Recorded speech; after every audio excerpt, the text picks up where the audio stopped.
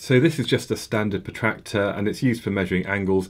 Really useful if you're doing scale drawing, or perhaps you're measuring the angle of light in an experiment that you've carried out.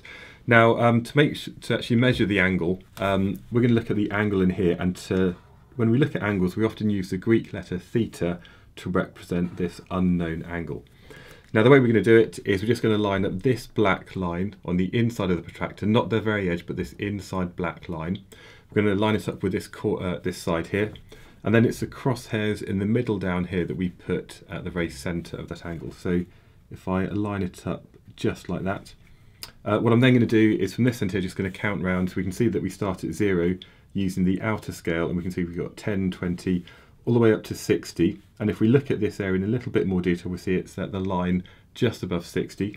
So this one here is an angle of 61 degrees. That's all there is to it, really. Yeah, just make sure that you line up the inside line in the protractor and the kind of crosshairs in the middle, and then you shouldn't have any problems. That's it.